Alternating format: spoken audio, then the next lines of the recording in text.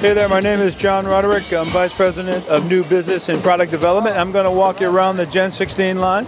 We've created a website that tracks drummers' performance and then pulls it down into MIDI files, which people can then come, if you take a look over here, they can then download the MIDI files by groove, by type, by time signature, beats per minute, or even by search. If you wanted to type in Bruce Springsteen, you'll get drummers that play in grooves like Bruce Springsteen. What's interesting about this is it's the first time that we know of that a major company has reached out to their endorsee base and asked them to participate in almost like, I hate to say it, but like an iTunes for beats, where the artist can make money. We make a little money to keep it going, but that's not really what we're doing it for. We're really doing it to reach outside the music community of drummers to composers and producers and singer-songwriters and that kind of stuff, yet bring our drumming community, the 4,000 plus endorsees that we have, to those people around the world. And so far so good. One of the comments that I got from Mike White, a great studio drummer here in LA, was I'm seeing my downloads come in from China and from the Ukraine and places that I never knew and never thought that people would know my name. And they're picking me because of my groove, not so much my name, and that's cool.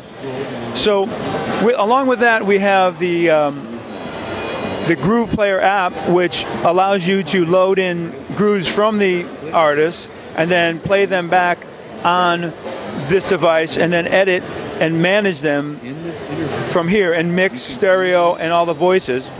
Once done, or in the process, you can also sequence additional beats on top of those beats that you bring in, or create your new ones, and then upload it somewhere where you want to either store it or you want to share it with somebody else. So if you're stuck on an airplane or a train or something like that, you can get that done.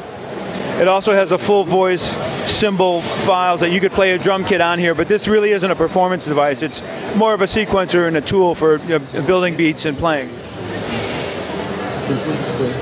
Another device, another product that we have is called the Digital Vault.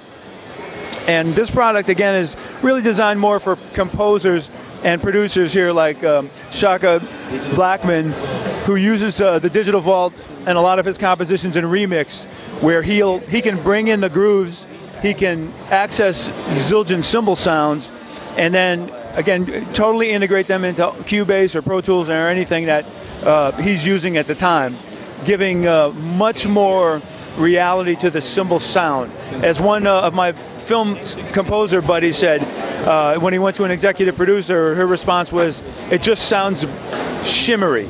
And I think it's because of the quality of the digital files that we recorded, and the fact that the Zildjian family allowed us to take the reference cymbals from the cymbal vault and bring them to a recording studio and take the time to do them right. So we record them in a way where we use sticks, brushes, mallets, rods, different parts, bow, edge, bell, over 140 dynamic levels depending on the cymbal.